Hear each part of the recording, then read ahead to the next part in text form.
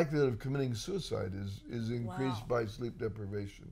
And in fact, at one of the local high schools, there's a great concern because there have been a couple of suicides, and it turns out the students were losing a lot of sleep, staying up at night, and that's very good for people to know, because I didn't know that, and that's... Oh yes, sleep loss has a negative effect on mood in general. Or sometimes you get kind of like silly, but more likely you get depressed.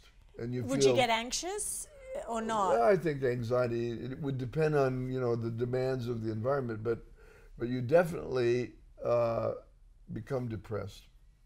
And, you know, so if you have that sleep debt you were talking about, where you haven't paid back the sleep debt, it can lead to a form of depression. Well, yeah, if in fact, and it depends. I mean, you can't take an individual and say, if I sleep deprive them, they will become suicidal. Right. I mean, there has to be other tendencies, but sleep loss definitely fosters that.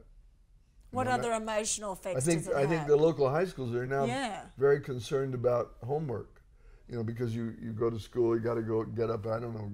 Some of the schools start very, very early, like you have to be up at 6 o'clock.